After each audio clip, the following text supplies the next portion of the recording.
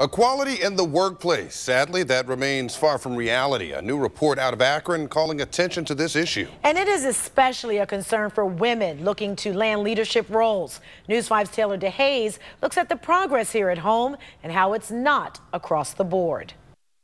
Not one, not two, but 10 women judges, all here in Summit County. One of those judges says that's putting them on the map and shattering glass ceilings.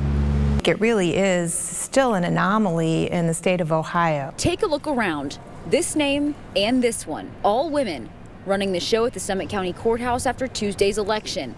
Judge Tammy O'Brien says it's a sign doors are opening.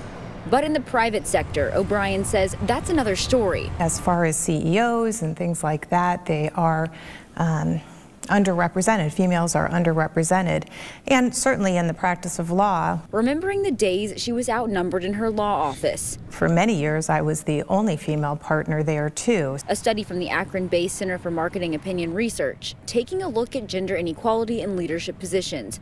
According to the study, women applying for high-level positions still deal with discrimination and at times isolation, all because of their gender.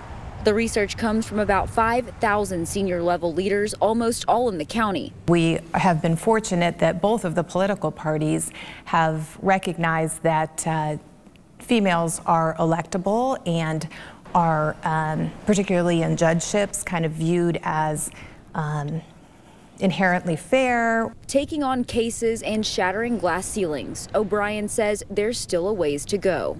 If you're interested in attending the Women's Summit, the information is on our website. In Summit County, Taylor DeHaze, News 5.